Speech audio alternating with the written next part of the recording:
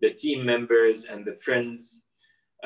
Really very grateful for tuning in today to mark the 20th anniversary of the landmark UN Security Council Resolution 1325. I did interact with most of you, but those whom I did not, my name is Mohammed Al-Nasiri, and I'm the Regional Director of UN Women in the Asia and the Pacific, and I have the honor to be your moderator today. I speak for myself, but also all my team to say that we're really delighted to celebrate this anniversary with a very distinguished panel of academia, activists, government, as well as what looks to be a grand and growing audience. 20 years ago, this week exactly, the UN Security Council unanimously adopted Resolution 1325. This resolution was a long time coming, following years of mobilization and activism by the feminist movements. Recent wars, particularly two in Asia Pacific, in Nepal and Afghanistan, were marked by significant violence against women and girls. Exhausted by these conflicts and locked out from the negotiating table, women fought hard for the 5 years following the Beijing Declaration in 1995 to break into one of the most male-dominated spaces of decision-making, the UN Security Council. Under the leadership of one woman from our region, Ambassador Anwar al-Shodari, representing Bangladesh as the Council President, the collaboration and coordination of women's groups, NGOs, and activists paid off. Gender and security, two areas that had hitherto seldom been merged, were recognized not only as interrelated, but inextricably linked. Often described as one of the crowning achievements of the global women's movement, the Women, Peace and Security Agenda was born out of activism and leadership of women from the Asia-Pacific region. Since its infancy, it has been shaped and molded by the women of this region, responding to tragedies, often man-made, to improve their communities. The women of Asia-Pacific fought time and time again, test after test, to put this agenda to work. The first test of the agenda came in 2001, just a year after the 1325 adoption, when delegations from Afghanistan convened in Bonn to decide on a plan for governing the country. 4 women out of 36 delegates were included in the talks. The resulting agreement mandated that women led several ministries and an independent human rights commission. These talks set the stage for women globally to demand inclusion in peace and security processes. 4 years later, in 2005, the Asia-Pacific region again set the stage for the evolution of the Women, Peace and Security Agenda. The Indian Ocean tsunami stunned the region, killing more than 220,000 people across 12 countries. Shockingly and inexplicably, women died at higher rates than men across the region. In Sri Lanka, twice as many displaced women as men were killed. In Aceh, Indonesia, up to 4 times more women than men were found dead. Analysis of the tsunami after the fact revealed that gender inequality was the culprit. For the first time, evidence of the disproportionate impact of conflict and disasters on women and girls was bluntly exposed.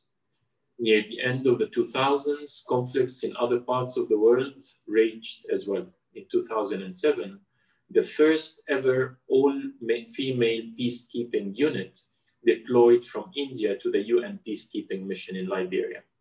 This unit not only had a profound impact on the women and girls in the Liberian communities, but reportedly changed the way that all other units interacted with the population. They taught Liberian women self-defense skills, trained local security actors on responding to gender-based violence, and served as role models for local girls.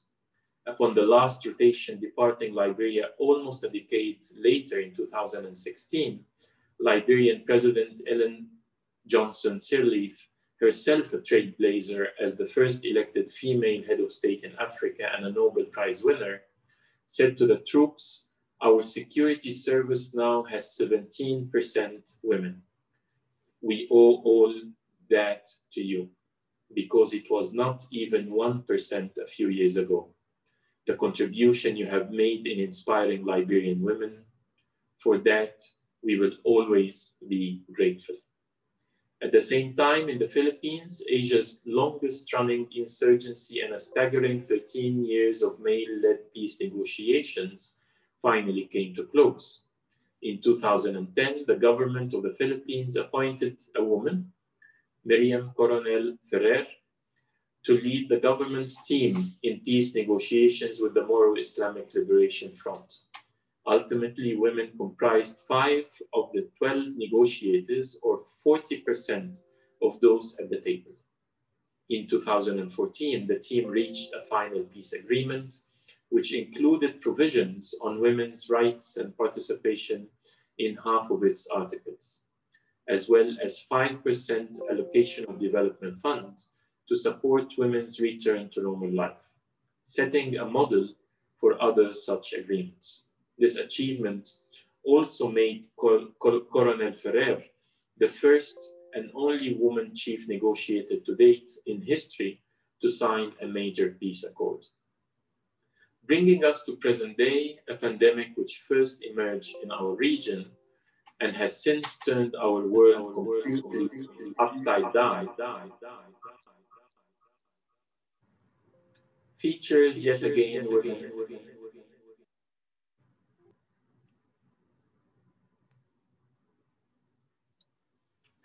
Featured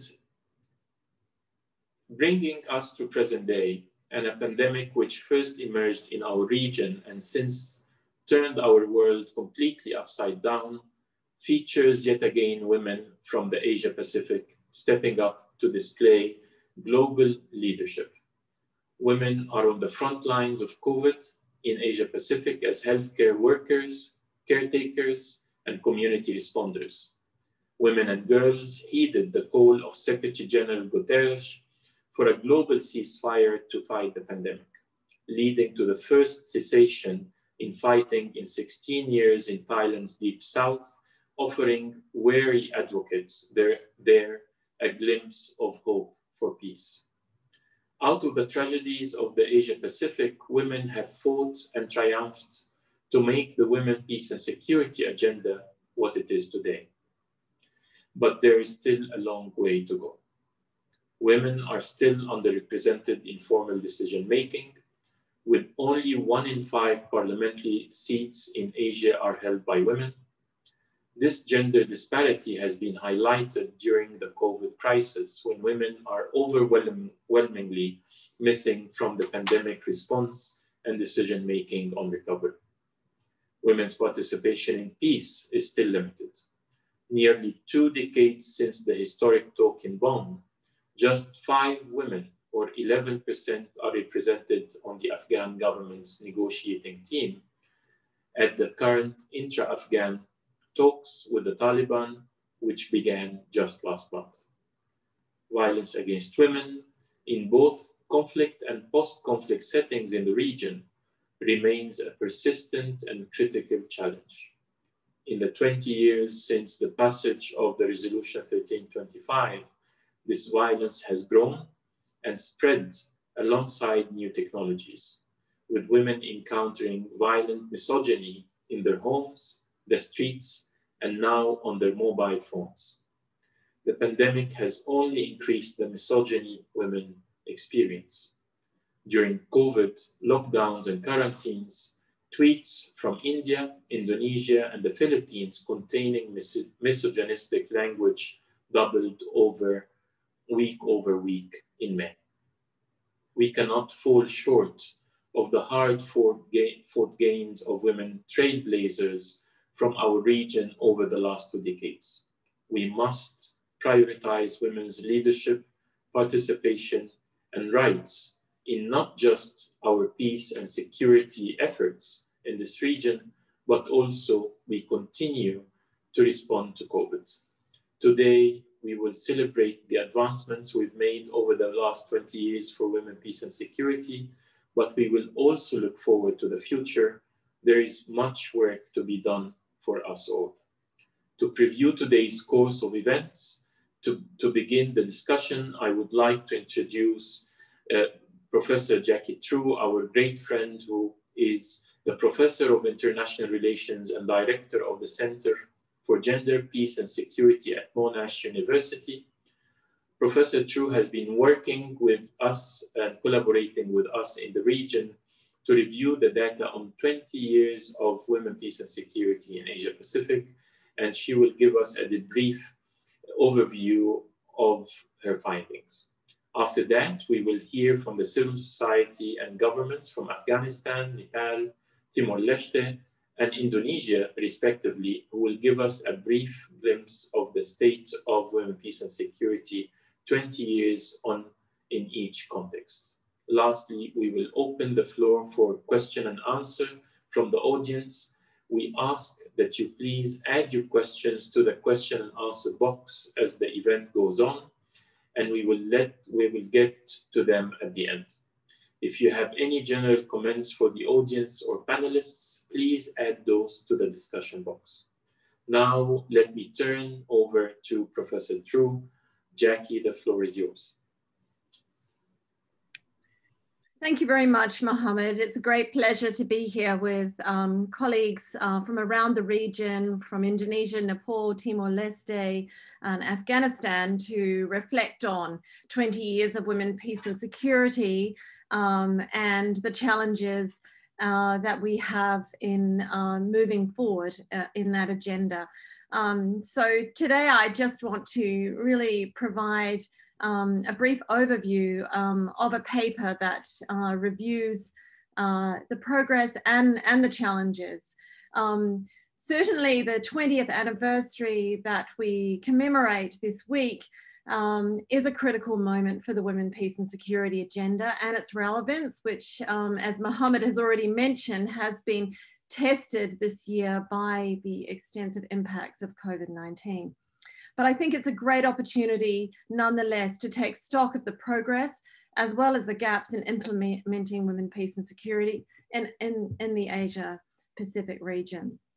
And I think Mohammed has already referred to a number of the lessons learned.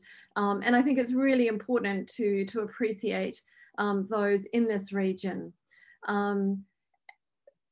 In reviewing this progress, I'm primarily using the UN Women's definition of Asia and the Pacific, which is not quite as extensive as the SCAP definition. But if we, for a moment, take the SCAP definition, we can see that it's an incredibly diverse and varied region, and the only global region to include, 3 Security Council permanent members. I think this should be really reflected in how we understand the impact of the agenda in the region. I'm just looking at the slides here and I can't quite see the slides that have been shown, but I would say the next, not the title slide, but the next slide. So the Women, Peace and Security agenda is meaningful. Yes, so you can perhaps go, shall we go to the next slide? Thank you. It's meaningful to all societies in the region, and its fundamental purpose is to prevent insecurity and violence by harnessing the potentials of both women and men and addressing those structural gender inequalities and discriminatory gender norms that are barriers to sustainable peace in all societies. So the agenda, it's really important to remember, is wide-ranging and goes beyond recognized situations of conflict and emergency, and includes the pre and post-conflict environments of gender inequality and violence, that destabilize so many communities and may also affect national and international peace and security. And as I want to emphasize here, the underrepresentation of the Asia-Pacific region and global women, peace and security debates has meant there's been a lack of visibility of peace and security efforts and lessons learned in the region, other than, you know, outside of perhaps Afghanistan and Myanmar, which are routinely on the Security Council agenda. So in some ways, this has diminished the importance and relevance of the region's overall contribution to achieving women, peace and security. Can I have the next slide, please? I'd like to just take a moment to just share some basic data information on changes since the year 2000. And often when we look at this, we can look at the glass as half full or the glass as half empty. I mean, certainly as a scholar, it's very easy for me to note the shortcomings, the gaps, but I think this is a moment where we should also highlight the progress that is hard won. And can be built upon in the coming years. So if we take, for example, the 4 pillars of the Women, Peace and Security Agenda and start with participation, what has been the progress in the region to date? So in 2020, we can see 14 countries now in the region with national action plans. And we can see, I think, though we can still say there's you know, much to be done with regard to increasing and enhancing women's participation in peacekeeping. We have gone from 0 female peacekeepers in UN operations to 723 over the 20-year period, and that is an achievement. And though that hails from 12 different troop contributing countries in the region.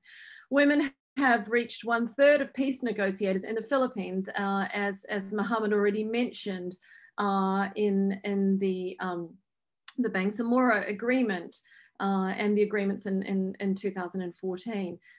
Since 2010, so in the last 10 years, we have recognized 82 women peace builders and gender equality advocates through the UNDP's End Peace initiative across 7 countries in the region.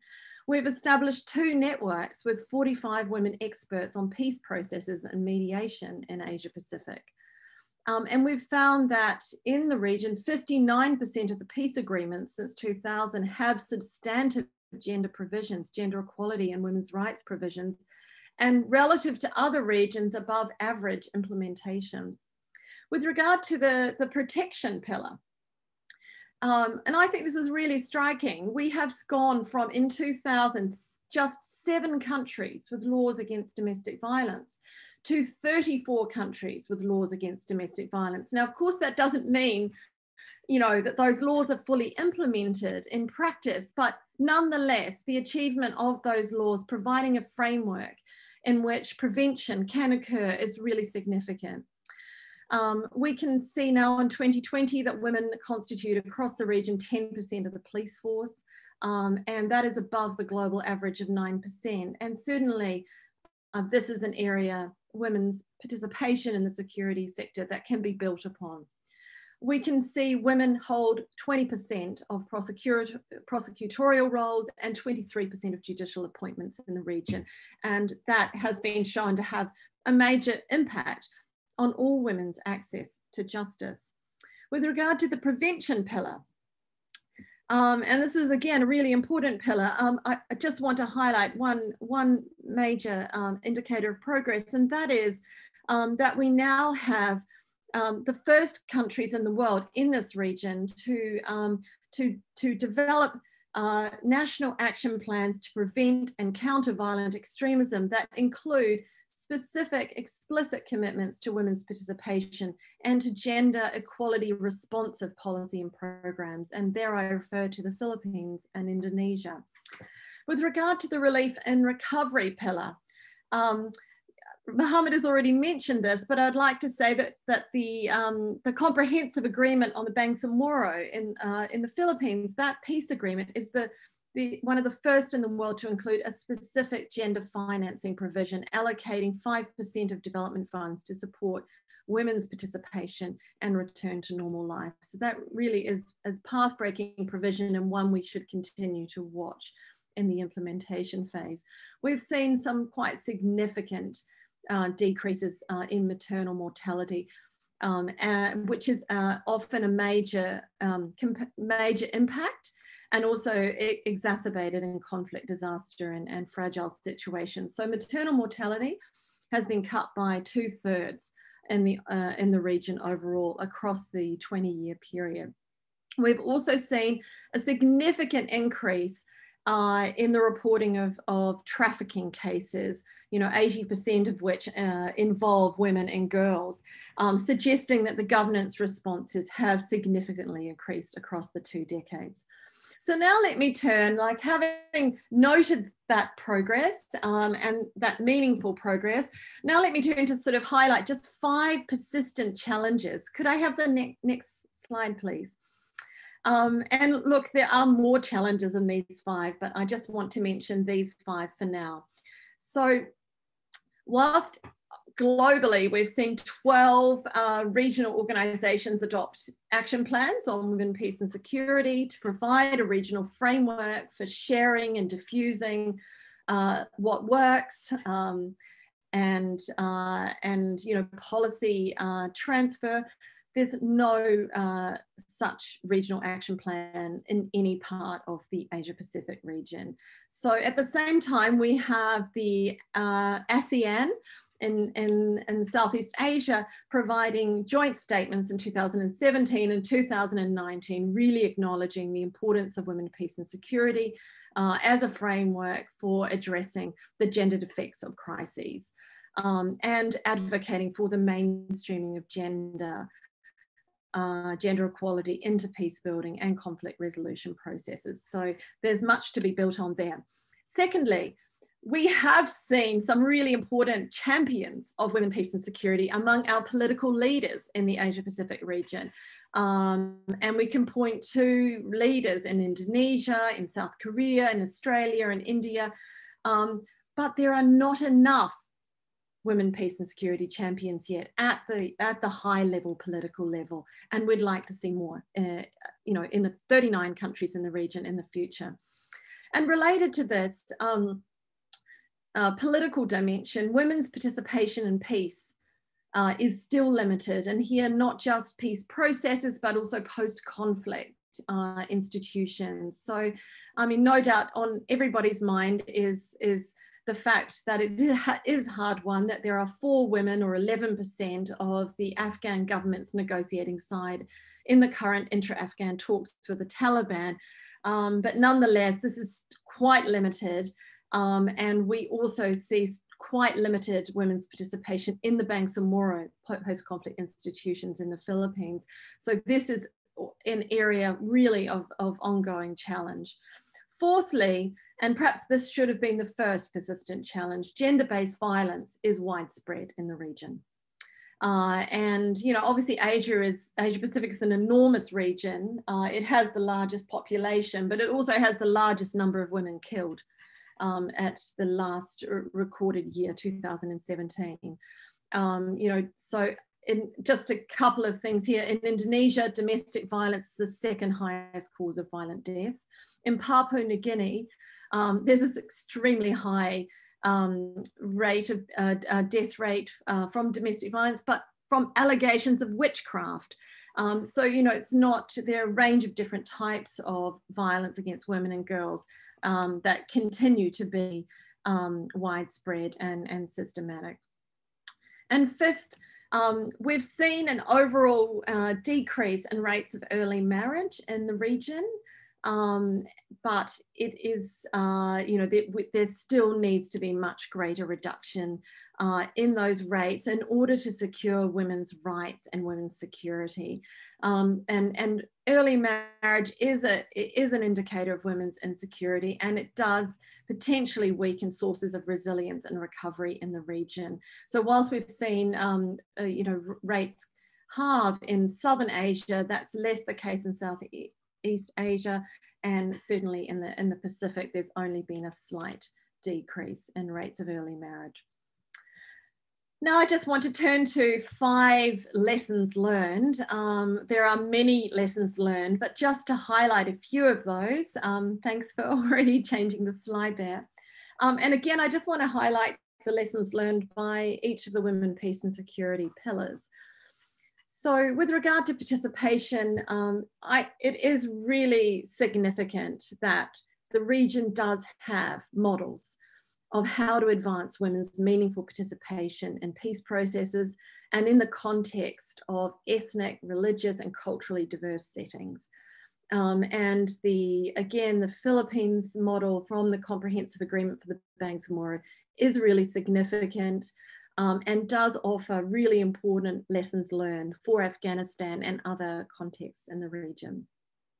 How to bring women in cultural settings where they experience significant subordination and norms against their participation.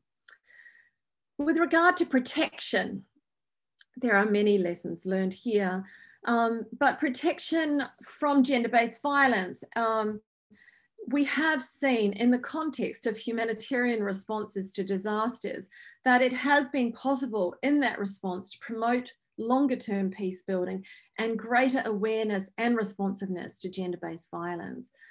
Even, you know, and I think I want just to point there to the response to Cyclone Nargis in 2010-11 in Myanmar, also generating much greater response and awareness of gender-based violence, but also with regard to the tsunami, the 2004 tsunami that Mohammed already mentioned, and the impact on Sri Lanka and Indonesia, and particularly on not just deaths, but insecurity of women, but nonetheless, the learning from those crises and the responses to those crises having promoted much greater responsiveness to gender-based violence. With regard to prevention, lessons learned, I think this is a super important lesson. Here, I think we've seen that women's conflict prevention efforts at the community level may be more effective than that of traditional security providers. And that is precisely because those efforts by women and women-led organizations don't stop when the conflict or violence is officially ended, but rather they carry over into communal conflicts and into, more recently, the prevention of violent extremism.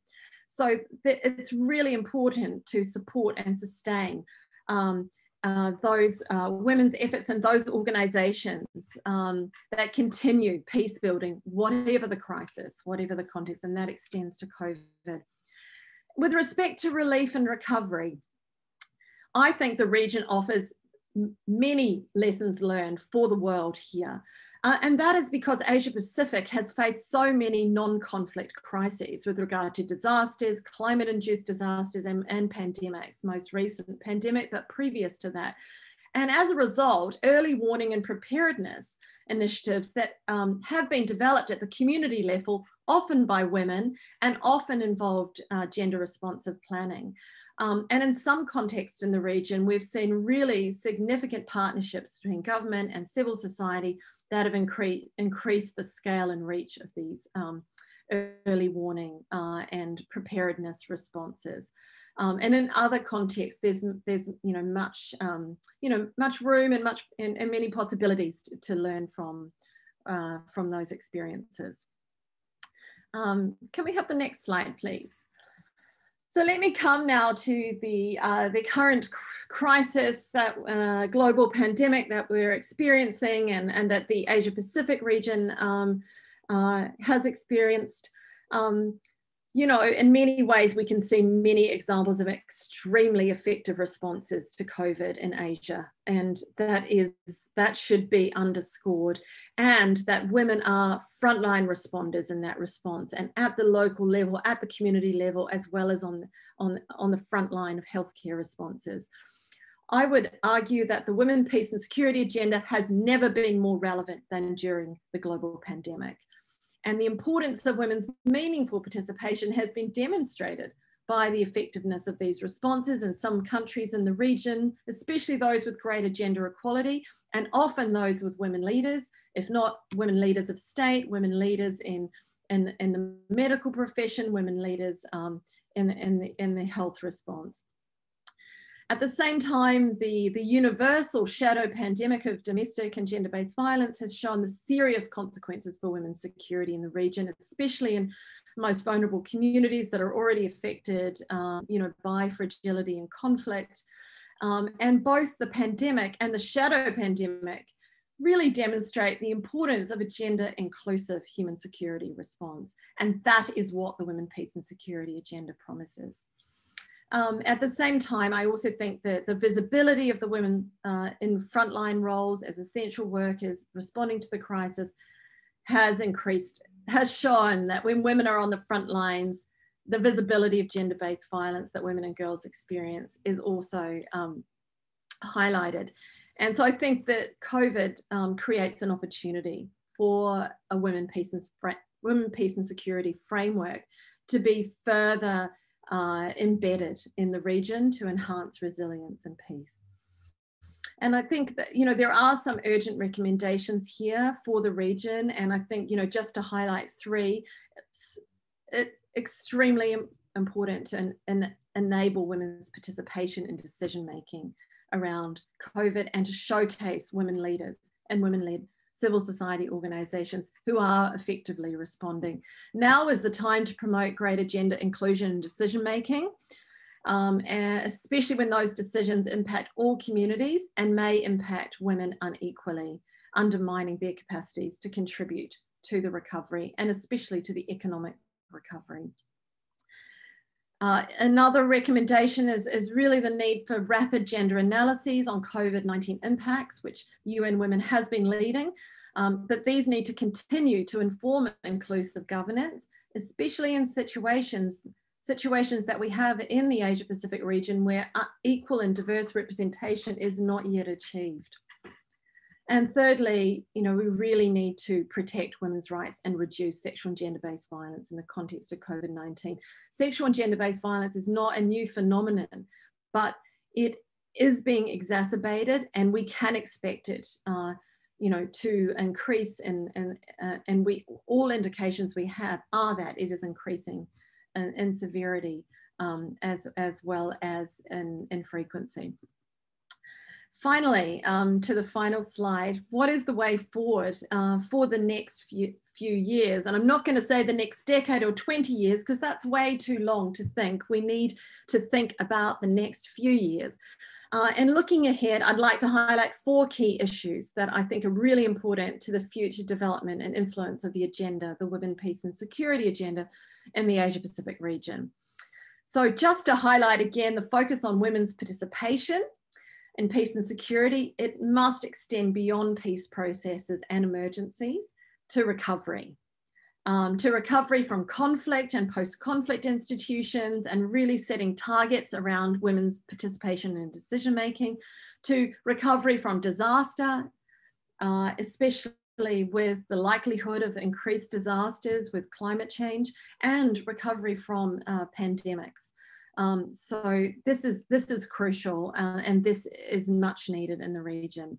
Second, ensuring our approach to peace and security is for everyone will require more men to become champions of women, peace and security, and men's leadership for greater gender inclusion in peace and security sectors and in decision making. There's lots of room here for men to follow the lead of women champions of women, peace and security. Third, gaps in protection must be addressed. Laws must be implemented. And we can see that laws are not being implemented in practice in many parts of the region, as for example, shelters are not fully accessible during the current pandemic. And countries in the region must commit to tackling violence and setting region-wide targets, building on the existing frameworks for reducing this violence and enforcing sanctions against it where that may be available for conflict-related gender-based violence. And also to say that the Women, Peace and Security framework has the potential to address gender-sensitive protection in the context of violent extremism in the region. Fourth, More emphasis needs to be placed in the region on conflict and crisis prevention and the recognition of women mediators in mitigating crises. And this is so important. We've seen, we can see, you know, the growth of women mediators and the visibility of those mediators in responding to crises. And now we need much more of a focus on that crisis prevention and the role of women in that. So just to finally say, you know, in my view, women, peace and security is not only a gender equality and peace agenda, but it's fundamentally about prevention. And the agenda has encouraged women's everyday roles in prevention and the development of gender sensitive early warning indicators of conflict and security, violent extremism, extreme weather events and other impending disasters in the region. And we can see that right from Afghanistan through to the Pacific Islands. But further action really needs to be taken to operationalise these systems and these women's roles to create accountable institutional mechanisms for conflict and crisis prevention. I'm really positive about the future of women, peace and security in the Asia Pacific region, given the resilience and resourcefulness of its people in the face of crises and multiple crises, and especially the resilience and resourcefulness of women, frontline responders. And at the same time, the amazing progress in gender equality and sustainable economic development we've seen in the region. So thank you very much, and I'll leave it there. Thank you so much, Jackie. This was very comprehensive and crisp. I'm very grateful that you've injected a sense of urgency that we cannot wait for another 20 years to have a review and to see what the impact has been. I'm also thankful that you've put a silver lining on COVID and seen the opportunity there for the Women, Peace and Security agenda globally, but specifically in the region. Without further ado, allow me to turn to Ms. Orzala Ne'mat, who is the director of the Afghanistan Research and Evaluation Unit. She will take us onto a very brief journey about the participation pillar of women, peace and security as it relates to Afghanistan. Ms. Ne'mat, the floor is yours. Thank you very much, Mr. Nassery. It's a great pleasure and a great honor to be part of this panel. Also, I'd like to thank Professor True for a very comprehensive study and presenting a lot of points that could be easily representative and relevant to the case that I will be talking about.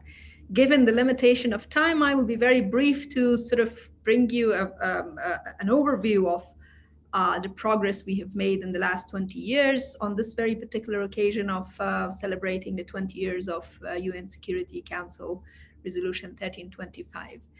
As mentioned by distinguished speakers earlier, Afghanistan has made a significant progress in terms of advancement of women, in terms of particularly women's participation and women's role in the decision-making over the past years, because the same 20 years we are marking today in the sense of Resolution 1325 also equals to the same 20 years after a very critical situation that the Afghan women and the Afghan people in general were coming out of, which was ruling of a regime that was denying in a complete sense any kind of a public role for women, the Taliban regime.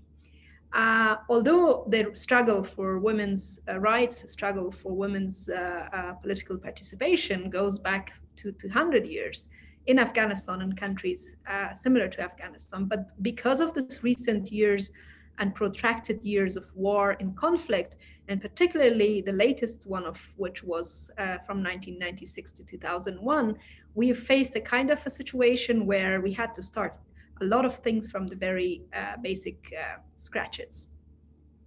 The struggle that was ongoing despite the ruling of the regime was also a significant contribution to any progress we have made in the course of the 20 years. So today, as we speak, we are in a very critical juncture of our history where the conflict, unfortunately, is taking lives on a daily basis. Afghans are being killed. Just yesterday, we had a horrible incident where girls and boys attending university preparatory exams courses were targeted by a suicide attack. These are very, very poor families from poor communities across the country trying to make an effort to basically learn and educate themselves and empower themselves, because they have seen what it means to be empowered as a man and also as a woman. And unfortunately, in this critical situation and juncture that we are, there is still a very serious and realistic threat that we go back to the same period of 1996 to 2001, because there is a peace talk going on, as mentioned by respectful speakers. And in these peace talks, there are two sides. One still coming with 0 woman representative, even as a symbolic gesture. Another one, at least the Republic side, is having at least 6 women, which is quite important and significant, highlighting the achievements of the last 20 years. So within this context of current situation, it's really critical to see where we are as women in Afghanistan and part of the broader region, Asia Pacific, that we are now talking about. So under these circumstances, in terms of where we are, there are all kinds of blames in attacks over women in Afghanistan.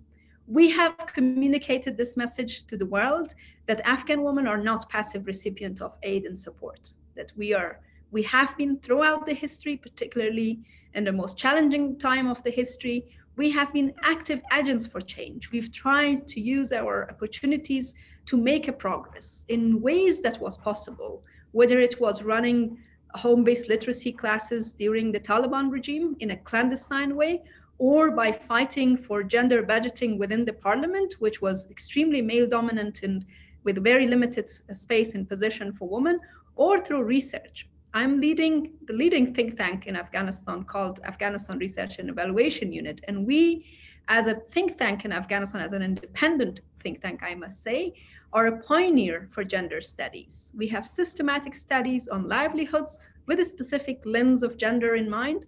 We have studies systematically looking into gender and masculinity, and all these are trying to highlight the reality of Afghan society and how changes can come from the bottom up. So I am pleased to share at least one of examples of these stories. And I mentioned briefly before about, the challenges in terms of blames that we are receiving from the opponents and saying, oh, now thanks to the international support, partly it's true. We have had tremendous international support here, which brought a lot of changes and a lot of positive benefits to the Afghanistan in general and to the Afghan women in particular, but it also brought sometimes challenges and issues. One blame we take is that you are a very minority city and urban-based, Western educated women, and the majority of Afghanistan, 71% of which are rural Afghans, rural Afghan women. They are not bothering about what you are talking about. In order to challenge that, ARU conducted a research which is highlighting case studies of life stories of women across the country. And for example, from Nangarhar, which is one of the eastern provinces in Afghanistan, quite an epicenter, unfortunately, for conflict and ongoing violence, we've come across women who are playing a very active role in local conflict resolution and peace building.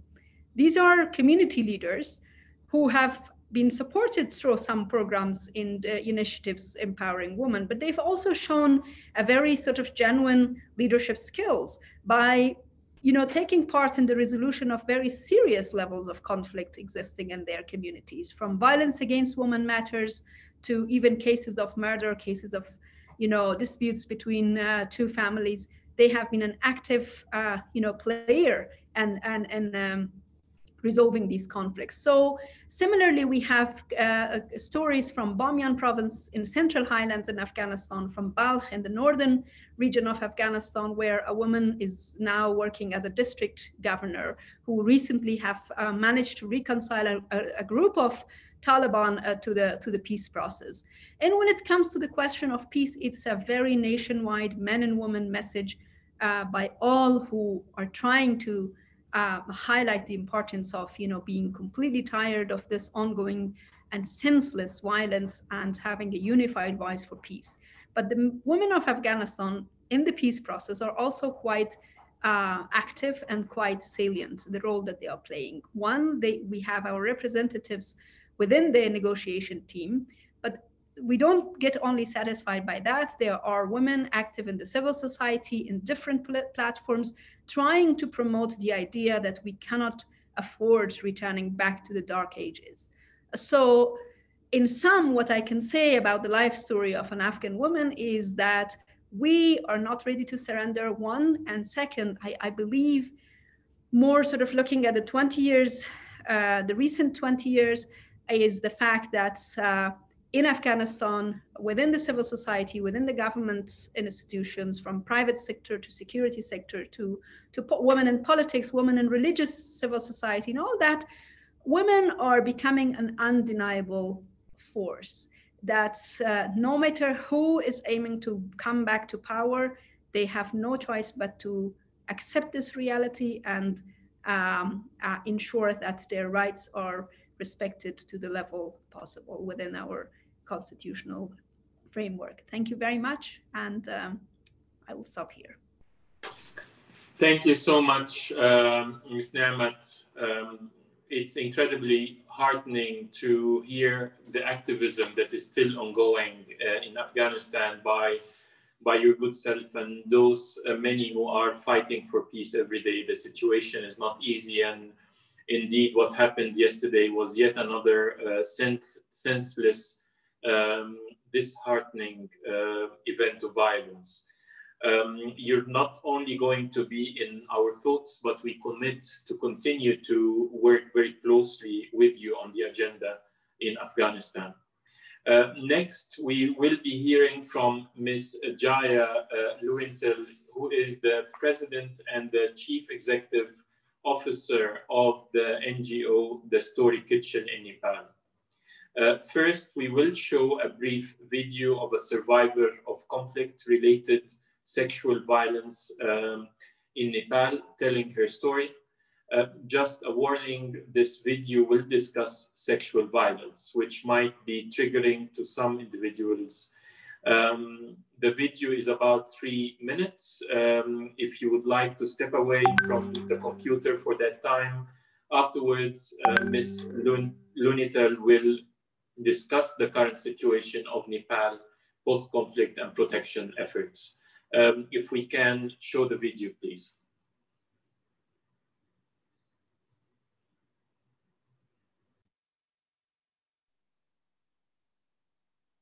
मेरो मन अहिले धेरै बलियो भएको छ।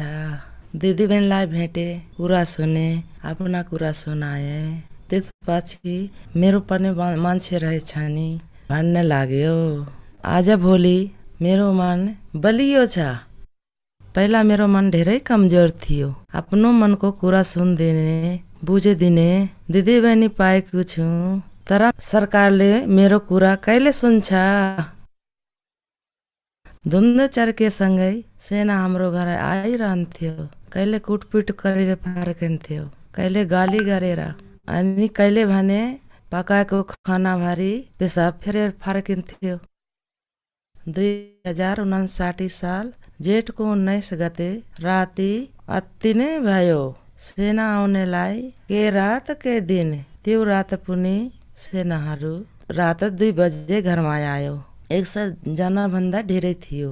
श्रीमानले बच्चाहरूलाई हाम्रो घरबाट समातेर छिमेकी घरमा राख्यो। मलाई भने मेरै घरभित्र 4 घण्टासम्म कुटपिट गर्यो। मलाई बलात्कार गर्यो। सामूहिक बलात्कार कारण हिँड्नै नसक्ने भए। जसो तसो उपचारको लागि अस्पताल गए। अस्पताल जाँदा माओवादीलाई खाना खाने दिने मान्छे हो भने औषधि पनि पाएन। मैले घरेलु उपचार नै गरे। मैले काँचो बेसार थिचे तेलमा पकायो। भैँसीको गोबर समेत सेके। 2 महिनापछि बल्ल बल्ल हिँड्न सक्ने भए।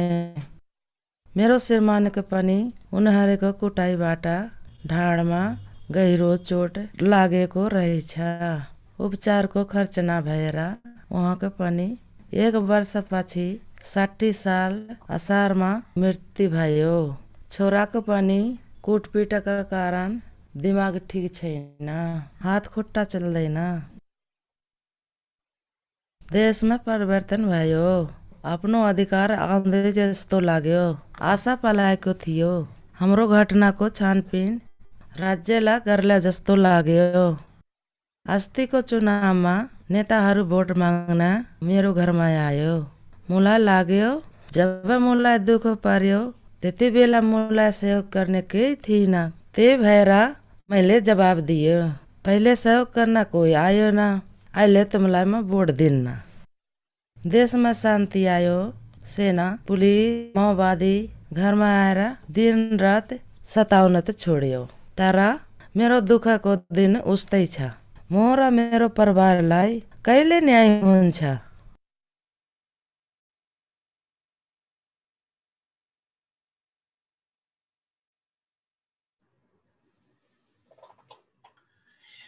A powerful video indeed. And now, without further ado, Ms. Luinatel, we would love to hear from you. Thank you very much, Muhammad. I am so honored to be here today to share about our work and particularly the voices of the survivors that we have just watched together. This is very disheartening, and then it is very difficult for women to live with all these experiences when their issues are not being resolved or not being addressed in Nepal. Because if we look into our background or into our history of armed conflict, the armed conflict ended in 2006, 10 years long armed conflict. And even after 2006, it's been already 14 years, women have been living with these stories within them.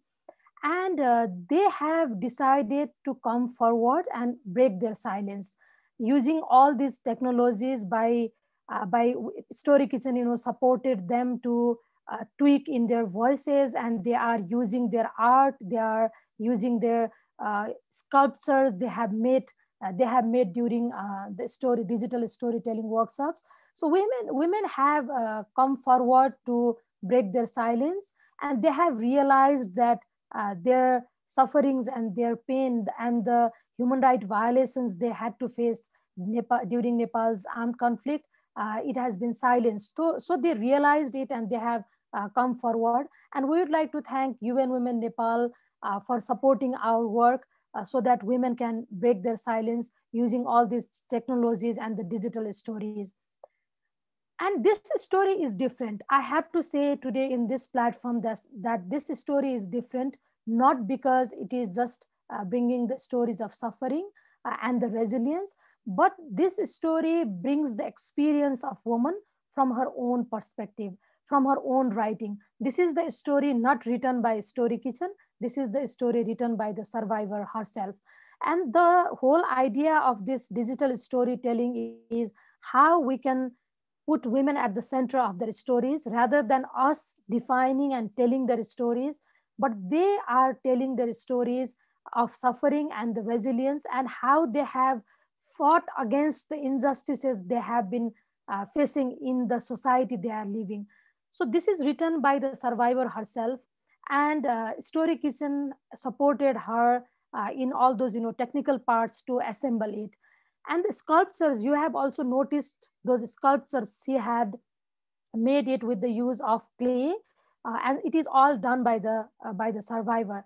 So the Story Kitchen has been working with the women survivors of armed conflict since last 5 years, and with UN Women's support, we have been able to work together with the women survivors of Nepal's 10 years long armed conflict who faced sexual violence, rape, and torture at that time. And I have to say that the voices of the women and the sufferings of the women who faced sexual violence, torture, and rape during that time, during the Nepal's 10 years long armed conflict, it has been silenced because there is data of how many people were murdered or killed at that time. There is data of enforced disappearances, and there is also data of injury and disability. But the state actually did not keep the data of the information on the survivors of sexual violence and rape and the torture. And because of this, right after the peace signing of the peace occurred, other family members of the victims of other human rights violations, they at least received the relief program distributed by Nepal's government. But all the women who faced sexual violence, rape, and torture, they have not received any kind of relief and recovery during this process. So their voice is silenced, and their issues are not addressed. And we felt that, you know, women are not being heard, women are being silenced who faced sexual violence, rape, and torture at that time. And though we were sharing only one video, which was in which the woman was talking about the state army at that time, but the case and incidents that have been recorded by the Story Kitchen, we working with the women survivors, it is from both sides of conflicting party. So I also wanted to, you know, put this disclaimer during my presentation as well. So this is how women are fighting the injustices, and then they are coming forward, but you know, they haven't been able to disclose their identities. That is very difficult for us to how to create that space for that women can disclose their identity, because of the stigma from their society, because of the stigma from their family, and they might face security threats, and there is a high level of risk for them if they come out and then share about all the perpetrator. So this is how we are finding ways to bring women together and support them to break their silence, so they can feel that they are shifting this, because when they were silent, they were keeping this guilt and shame within them. But now they have started breaking the silence. They are shifting the blame and the shame to the perpetrator, and that is giving them relief. The relief that is not created by the government, or that is not given by some external parties, but they are finding ways to find that relief within them as well. And the most important part here we need to understand is they are the writers and they are the editors of their own stories, and they don't need to wait for any journalist or wait for any researcher or lawyer to document their stories. So they have got power to document their own stories, and they have also found a space for healing, a safe and brave space for healing, because the externalization that happens after they bring out all these stories, they put it on the paper, and they use it, art and clay therapy, to express their sufferings, and they put it together. And Story Kitchen is just there to support them technically, to put it together, to put the disclaimer, to put the subtitle. So this is how we have been doing. And to come to the overall issue of women, peace and security, as we are already in the 20th years of women, peace and security issue, and there has been already 1325 and other subsequent resolutions on this women, peace and security. And Nepal also had the first phase of National Action Plan implemented, but that action plan could not respond and could not address the issue of women survivors of sexual violence and rape and torture that happened to women during Nepal's armed conflict. So there has been some work done, the tremendous work done to bring the draft of National Action Plan second phase, but it is yet to be endorsed by the Nepal government. And the overall transitional justice issue, though Nepal government says that peace process is already completed, but the victims of Nepal's armed conflict, including the women survivors and victims of Nepal's armed conflict, they haven't got justice. And in the cases of sexual violence and rape, they haven't even got any kind of relief. And they have so many physical health issues, they have so many psychosocial health issues which has not been addressed. So this is the scenario, and the transitional justice issue is not in the priority of Nepal government.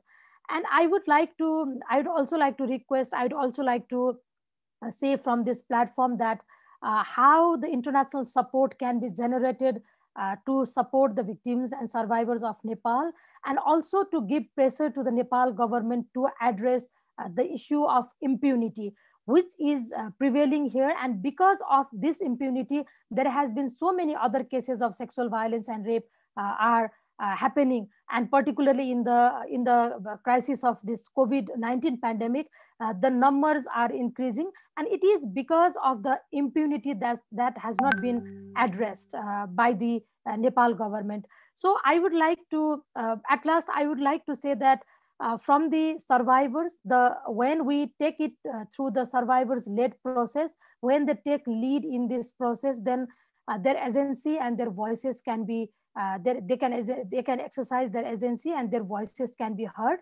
But at one level, women are coming forward and they are breaking silence, but the impunity is at the same level. It is not being addressed, and it will again, frustrate the women, and it would not give women to feel that they are finding some space to justice. And women have come forward to talk with us and told us that, okay, we want to document our stories because they have lost faith in the government, and they really want to document all these stories, all the truth that happened to them, which was committed on against them during Nepal's armed conflict. So I would like to request that not only watching this video, but also having some empathy on the lives of the survivors and how they are taking forward their life, but again with that guilt and shame within them. But again, they are finding some space to gather together, to heal themselves, and also getting organized. So I would like to request Nepal government to endorse the National Action Plan, second phase, which is trying to address the issues of sexual violence survivors of Nepal's armed conflict, and also to the international community to support the survivors who are gathering their courage to come out and break their silence, and also to give pressure to the Nepal government to follow the international human rights framework, and also to support the survivors of sexual violence, rape, and torture that those were committed on women during Nepal's armed conflict. Thank you very much. Back to you, Mohammed. Thank you, Jaya. The strength of Nepali women is an example to all of us, and you do have our support to continue working closely on the agenda in Nepal, not only the peace and security, but also the transitional justice, which is an important part of sustaining peace. We will hear next from Mr. Joaquim Jose Gusmao dos Reis Martins, who is the Secretary of State for Civil Protection, Timor-Leste, with a case study on the peacekeeping pillar of the National Action Plan on Women, Peace and Security in Timor-Leste, which was just implemented from 2016 to 2020. The Secretary has pre-recorded his remarks so that we can subtitle these in English for the audience who does not speak Portuguese.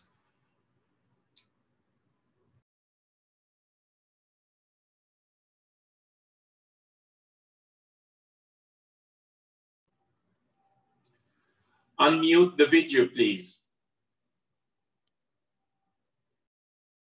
13/25 e abril 2016. Por liderança do Ministério do Interior, Governo, a tudo ona compromisso, pode revelar PAN 13/25 to e a base, neve serviço a mútuo ou instituição governo sanuno resenrua, sociedade civil, no apoio Husi UN Women, Liu Husi Fundos Husi, Embaixada Japão e a Timor-Leste no governo sueco. Mas que ia uma política de Husi governo no Parlamento Nacional inclui artigo 17 e a Constituição da PTL, ratificação da Convenção CEDAW, não adopta quota por cento todo nulo do afeto na representação e a Parlamento Nacional.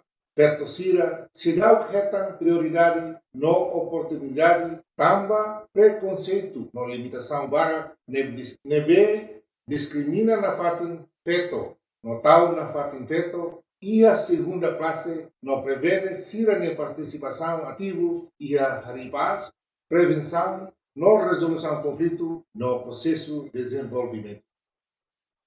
Mas o governo e a compromisso gênero no Ministério do Interior Raci lidera, no coordena PAN 13/25 popular PAN, participação, prevenção, proteção, no hari paz, no ia estabelecimento Centro Nacional Chega, pode lori recomendação pusi comite ba recepção buca lialos no reconciliação, feito ne contribuição sira ia tempo passado, lá reconhece no feito sira nebe vítima de violação de direitos humanos pusi tempo passado, vale lá elegível para programa assistência social governo minha. No mos lá qualificado ba subsídio veterano minha. Feto vítima violação sexual sira no sira nebe ia uang resultado husi violação sexual nia balon se continua retang discriminação e a sira nia comunidade lara consequência ba vítima sira nebe sofre tortura hanestan prisioneiras e a tempo passado feto no mane se dá ia atenção específico ba sira no mos se dá ia política ruma atu retang atenção específico ou de for tratamento basira nia moras físico e mental pusi acto tortura no violação e dané bele continua ciclo sofrimento ba tempo naro objetivo importante pusi hari paz maka ato for reconhecimento no recompensa ba feto sira ne sofrimento no dar vítima durante conflito passado no reconhece feto ne contribuição ba libertação ato hasai no hameti feto Timor-Leste nia participação ativo no liderança feto Timor-Oan nia ia esforço ba paz no hari estado nação ne ia setor econômico resultado nebe atingiona durante tinanhar ba implementação agenda feto paz na segurança PAN 1325 maka resultado do PAN 1325 bele rekata agora basic atividade porcento lima nulo usi linhas ministeriais sanulo recém rua começa a implementa no balão inclui PAN 325 e a sira ne plano ação anual ou alocação orçamento ia 2019 a muito grihum atus rua nulo recém rua dólares americanos que sira ne papel e dané inclui instituição hanessa polícia defesa na justiça mas a tudo atenção a traçar efeito negnar e a desenvolvimento instituição Ministério Interior e a ona mediador comunitário nain hatnulu deve efeito representa porcento hatnulu residencial no usa modelo aproximação mediação ba conflito comunitário ka caso civil sira deve sensível ba gênero no se sai diploma ministerial no dar guião ba mediador sira pusi instituição saída de PNTL adopta uma estratégia gênero pela primeira vez. Deve criar matadala, pode responder, ba barreira, deve pessoal feito sira e a PNTL hasuru. No ação, ato, instituição deve responder, ba desigualdade, gênero e a PNTL, nomos, comunidade. E a monitorização via CLIU relaciona o PAN 325 no dados desagrega per sexo e a relatório sira pusi linhas ministeriais. Funcionário Sira Balon deve participar em implementação PAN 325 no tua informação com a liderança transformativa no porcento ou no número residual a tudo ona mudança caráter ato promove igualdade de gênero. Governo se forte ação Sira deve precisa ba feto Sira e futuro no hari paz e a Timor-Leste liu husi. Hasai feto de participação e a aspecto roto precisa criar oportunidade para feto ato contribui para desenvolvimento no construção do Estado. Esse sucesso deve envolver feto minha participação e a mediação e a conflito comunitário bele habelatan feto negnar e a processo ato prepara no contribui para resposta para assunto desastres naturais.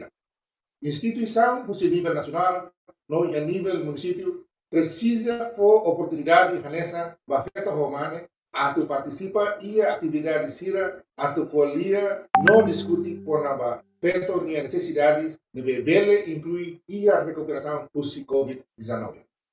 For formação ba feto sira ato hasai sira de conhecimento no cria ambiente de encoraja feto ato sai cargo liderança a nível local to nacional. Governo e a seriedade a total e a prática ba compromisso hotu deve aprova ona a cidadão hotu feto mane no labar sira Belegosa sira de direito, nebe atur ona e a Constituição, tratados, no Convenção Internacional Hira nebe, Timor-Leste ratifica, no adopta ona. Precisa parceria entre governo, parceiro de desenvolvimento, no agências das Nações Unidas, na sociedade civil, atu halakon, discriminação, no promove igualdade e aspecto roto, morisnia, afeto, mane, no lavarexira, atu cidadão roto, vele mois e adame, no estabilidade, pode atingir bem-estar. Ministério Interior, orgulho, a equipa toma, parceiro Cira, Anessa, sociedade civil, linhas ministeriais, líder comunitários, PNTL, FDTL, no UN Women, o apoio do Japão, nebe haturi duni, Cira nem vontade, a cara um governo, pode atingir meta Cira, liga ao plano ação nacional 1325. Timor-Leste e a compromisso a que continua a implementar a agenda feito paz na segurança, pusi comunidade local, a que bele contribui para o movimento global. O governo Timor-Leste a tudo de compromisso para a igualdade.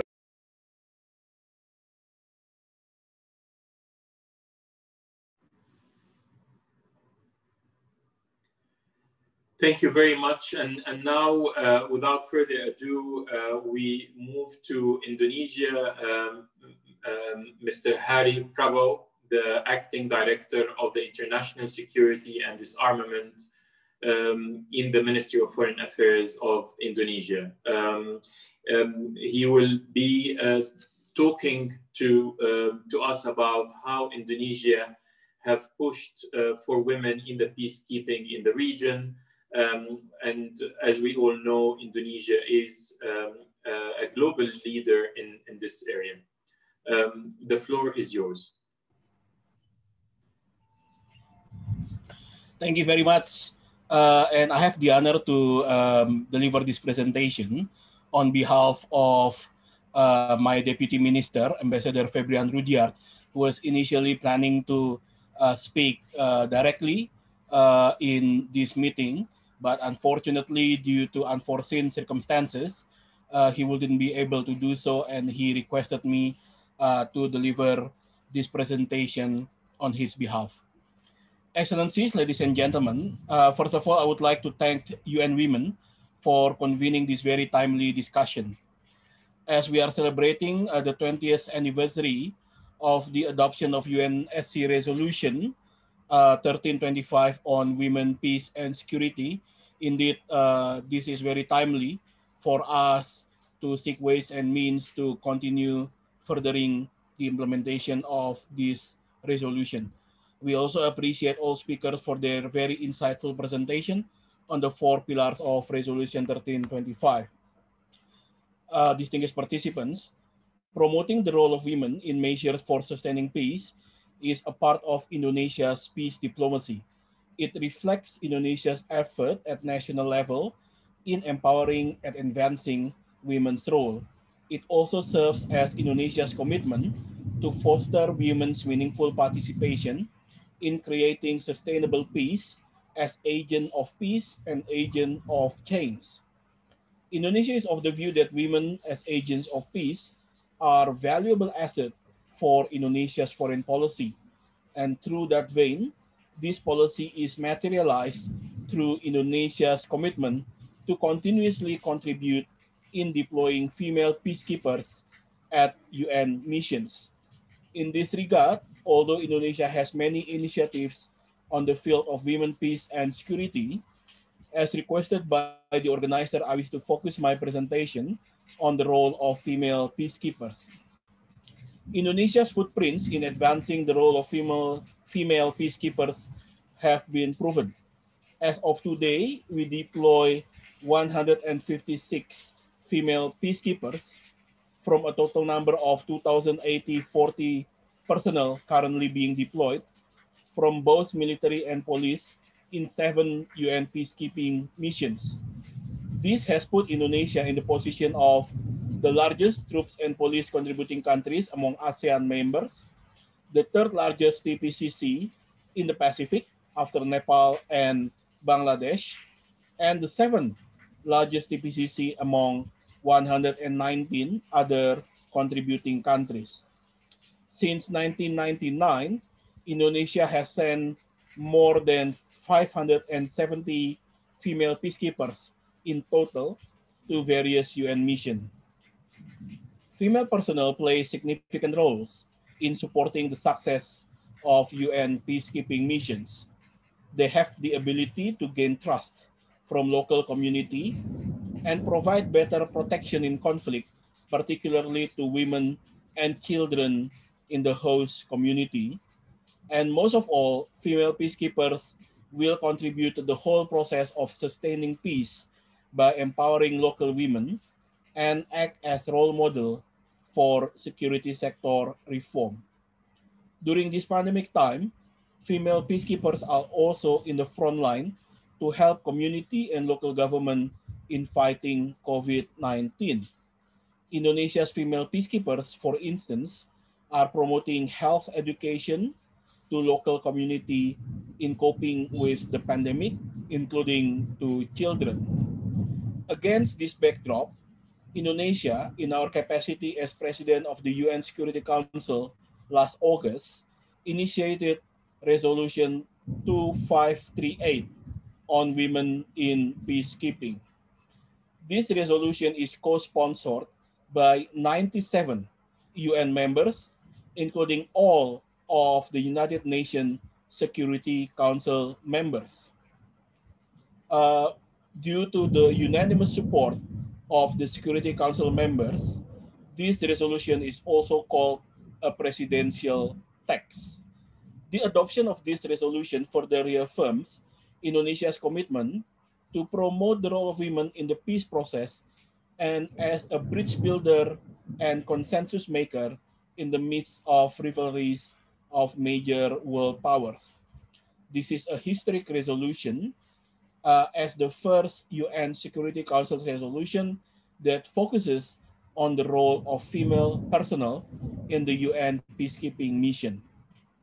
This resolution focuses on measures to promote concerted effort to continuously increase number and role of female peacekeepers in peacekeeping operations, while also underlining the importance of ensuring an enabling environment for female peacekeepers on the field. The resolution also includes provision to promote training and capacity building while also increasing safety and security of female personnel, among others by fostering sharing experience and information through network of female peacekeepers and strengthening cooperation between the UN and regional organizations to increase participation of female peacekeepers. This resolution, moreover, aims to contribute to increase the number of female peacekeepers in line with the 2018-2028 gender parity strategy.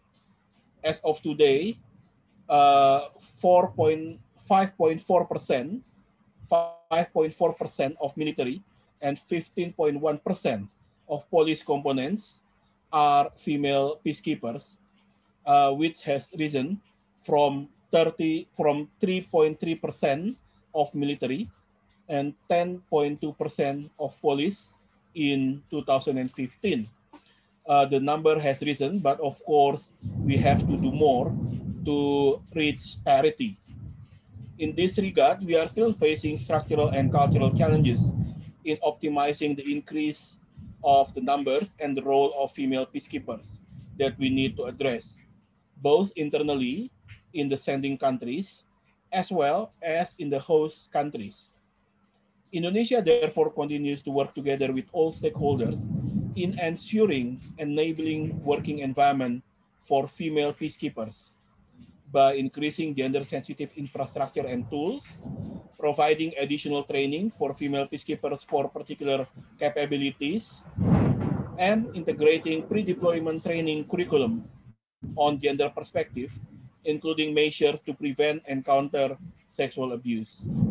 Ladies and gentlemen, to conclude my presentation, this 20th anniversary of Resolution 1325 is indeed timely for all of us to reflect upon our commitment in promoting the role of women as agents of peace.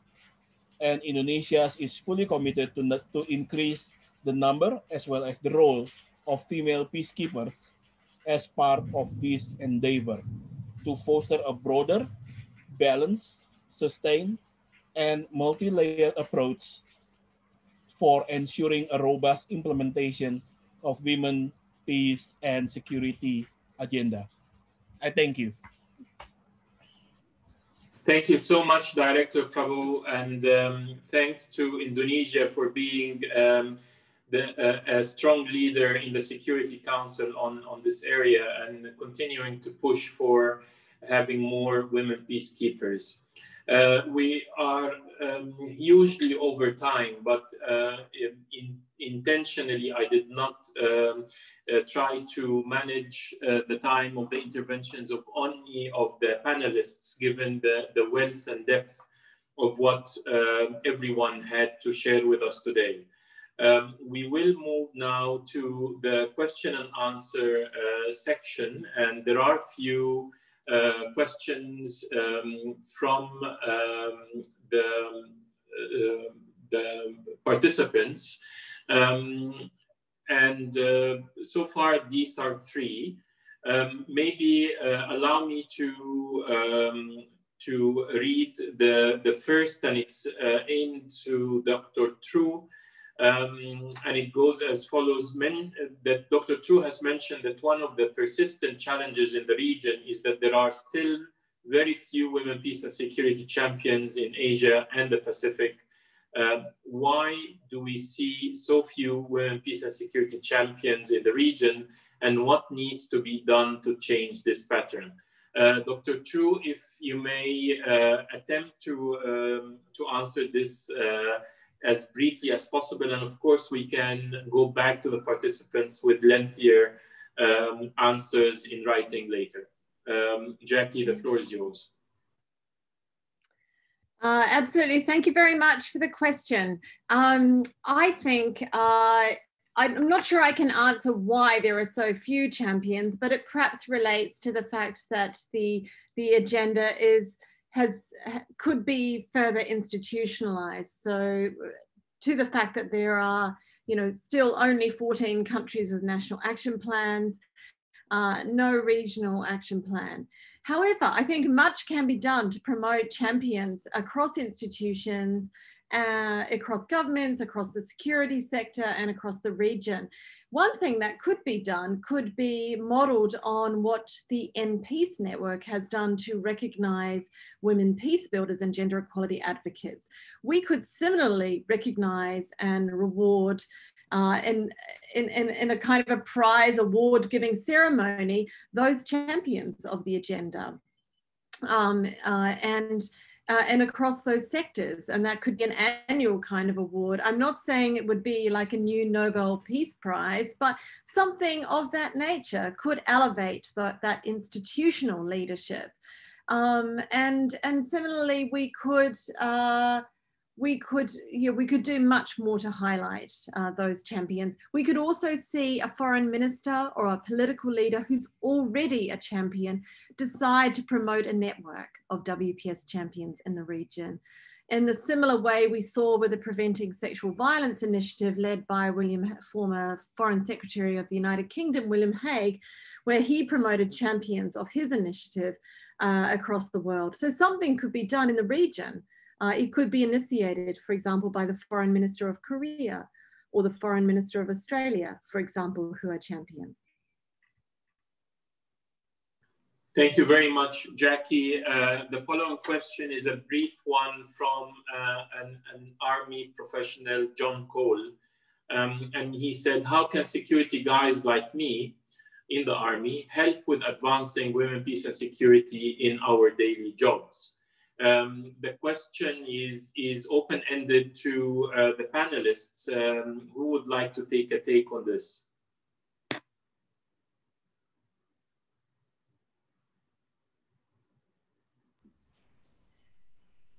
Ms. Namat. Thank you very much, Mr. Nasiri. Well, thank you very much, Mr. John Cole, for your question. I think looking at the Afghanistan experience a few years ago, we had a close look at the role of the UPOL, which was a European-sponsored, basically army and police support to the police sector in Afghanistan. In one of the, we did a thorough assessment of this program, and I have to say, in general, the objectives were not really matching the results because they were set in a very ambitious way. But one way that it was very effective was in terms of gender, and so providing a sort of a space and an environment where women police officers were able to work in much more professional areas in comparison to before. So there are models and example. I know your army and police have their differences, but I think the example of Afghanistan and the training of army in Afghanistan, particularly focusing on mentorship in guidance and educational part of training the army officers, will have a critical role because in our army or military curriculum, the issue of gender mainstreaming is not really addressed. The issues of human rights are generally not addressed much because our army is being in the war situation and having the terrorism as the main challenge.